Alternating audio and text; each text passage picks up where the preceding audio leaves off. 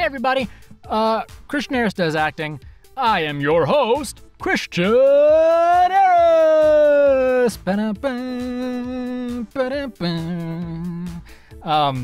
Yes, this is the series where I talk to artists and say, hey, your art's really cool. Can I please make stupid voices for your art and ruin your reputation and possibly all of your followers?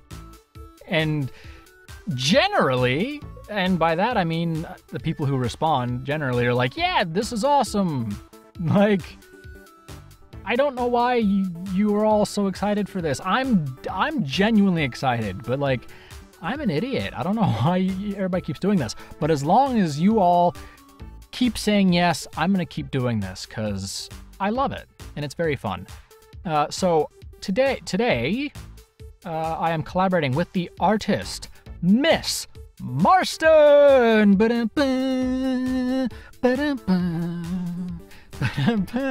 That's really sad in a booth all by myself. Okay,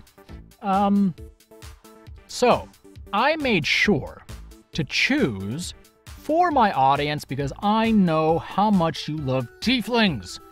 I picked out a tiefling, and a handsome, handsome tiefling at that. Portrait sketch practice, trying to get better at painterly. I don't know what that is. Sexy tiefling man. He is sexy tiefling man. I think painterly is like a style of art, right? Painterly? I don't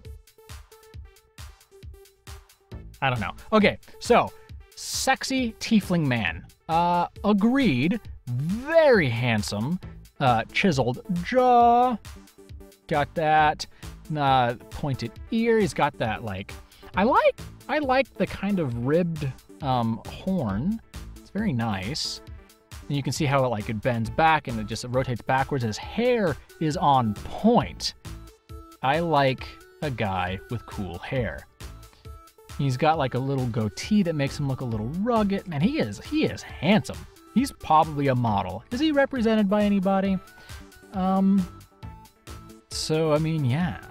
He just, so all of my handsome men are a little deeper.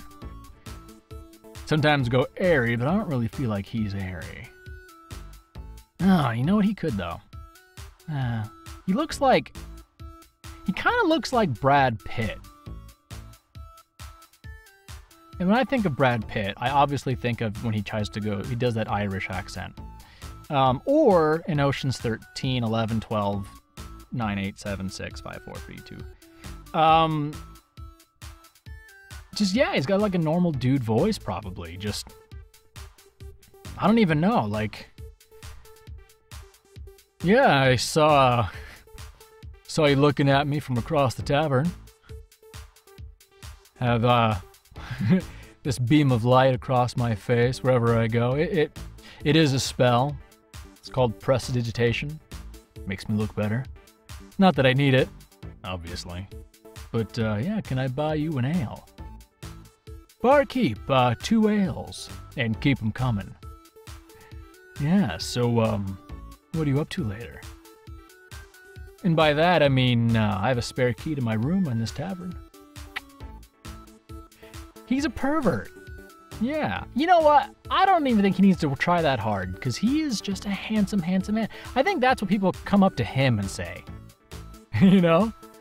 Like, people are buying him drinks. Like, I have a handsome friend who I remember, like, females mostly would fall over themselves just to talk to him. And it confused my brain, because, I mean, yeah, he's handsome, but, come on. But that's this guy. So, maybe he's a bit more aloof, instead of quite so heavy-handed. Yeah. Maybe he's, like, philosophical. Because he kind of looks like it. He looks like he's deep in thought. Or maybe he's high charisma, low intelligence. So he has the look like he's deep in thought. But he's not thinking about much. I'm going to ruin this character. I apologize, Miss Marston. Yeah. So when I went into the general store. Did I buy 1 or 2 bags of 1,000 ball bearings?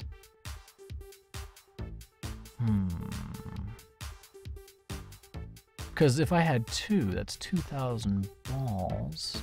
I could do a lot with that. Yeah. Oh. My party's getting into a fight. Maybe I could use a bag of ball bearings. Alright. That's enough on this sexy, sexy tiefling man. Next up is this guy. I like this guy a lot. He's got a really cool expression on his face, really cool facial hair. He kind of reminds me of that DJ whose name I super remember. I 100% remember his name. Don't even, you know, I remember, I'm not even gonna.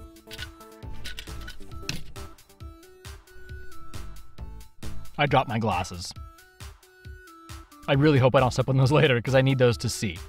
Legally, I can't drive with them. But there's a, you know what, I don't drive right now. I gonna forget what I was talking about. Portrait study to practice painterly style.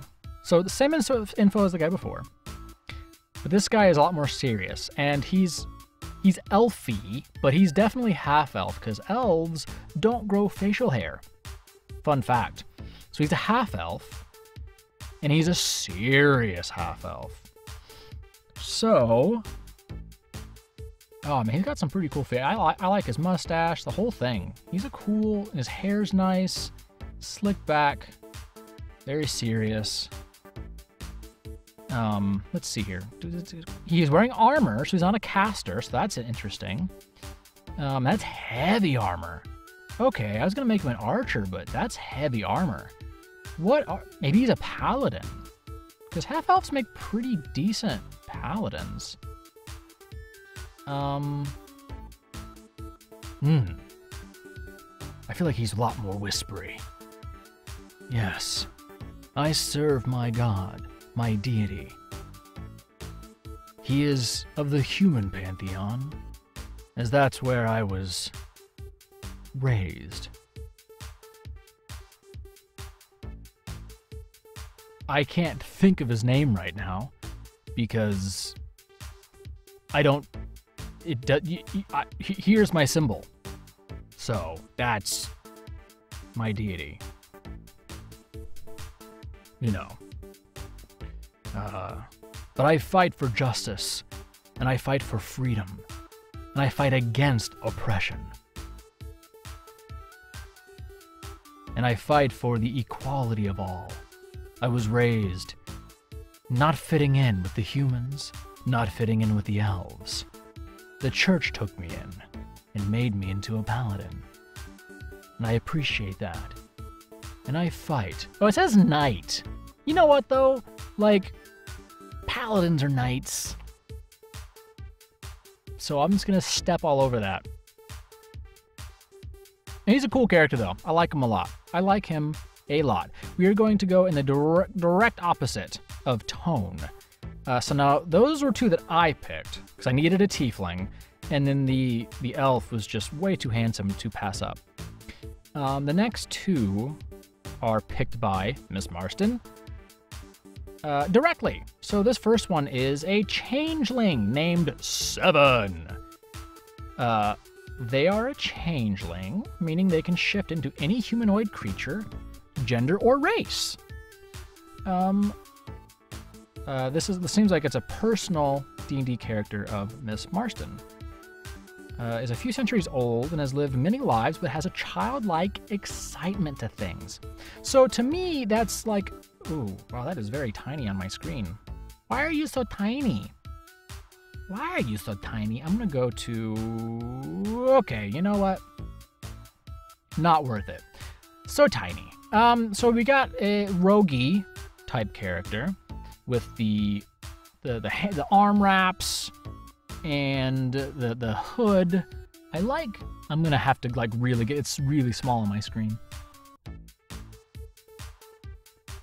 If I could get away with it, I would 100% wear eye makeup. But like, I'm not an angsty teen anymore. So that's unfortunate.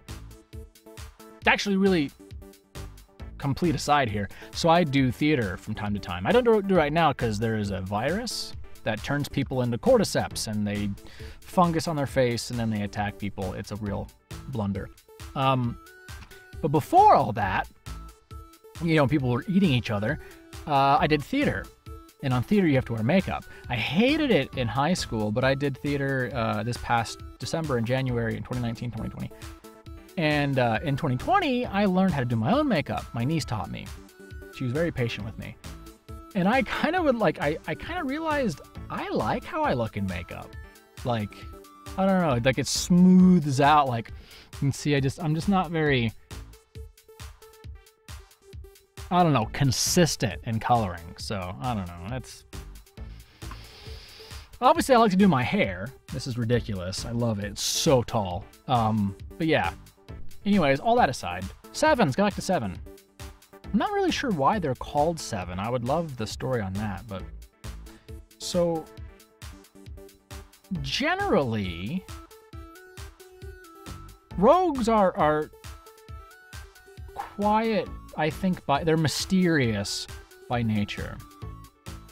So, and then a changeling, I don't know, this changeling looks very soft and very gentle, which is very funny for like a rogue, because, you know, it's like stab, lots of damage.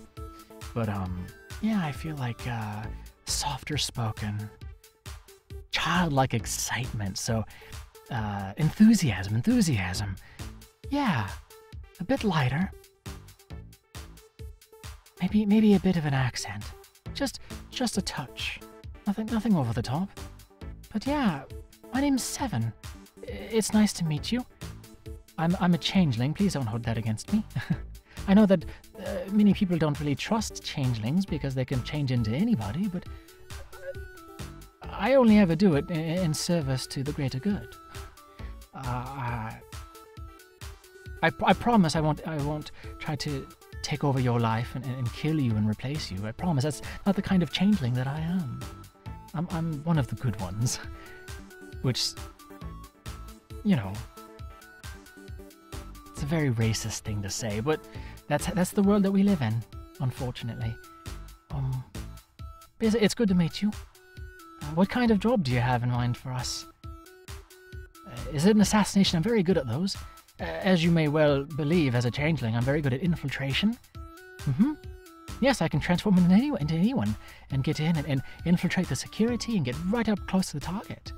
Generally, I'm a one-person team when it comes to assassinations. Yeah. Or is it espionage? I'm very good at that as well. I'm very good at a lot of things. I think being a changeling is very advantageous to have on a team, to be honest. You can do a lot of things. Yeah. I like that. That sounds like a good character. That'd be a fun character to play. Next up, we're going just a complete 180. So this one's an actual paladin. Warrior Paladin. Dragonborn. The picture's so tiny. I think it's because, like, I have my audio recorder in one port. I like how I turned into Goofy. I have my one in one port there, and then that's not Goofy. Whatever. Go gosh! And then I have my video recorder, then I have my pictures down here, which is why it's so tiny. I just don't want to, like, lose recordings anymore. It makes me crazy. So, I would really love to have this bigger, though. Okay. At the risk of losing my recordings, I'm going to go into where I keep it's alphabetical, Miss Marston, and Dragonborn. Bigger, full screen. Okay, so this is a really cool Dragonborn. I generally like the Dragonborns they have in the book, like the 5th ed edition book. I don't like them. They're very weird looking. Like, they're very finny. I like this Dragonborn. He's got a very cool, very unique, like, snout. And he's got, like, the tusks going up and down, a big, powerful-looking tail with the rings, and, like the sunken-in eyes, and that is a cool Dragonborn. Now, out of paranoia, I'm going to check my recordings. Great. So yeah, he's big. Big and growly. Now again, whenever I go growly, I often go cockney. Let's try to do another accent with it. Oi. Oh, he doesn't have a name. Does he have a name? D&D, Procreate, Art, Procreate Drawing, Procreate, hashtag Geek Nerd. No name. Let's think of a name for him. Oi! They call me...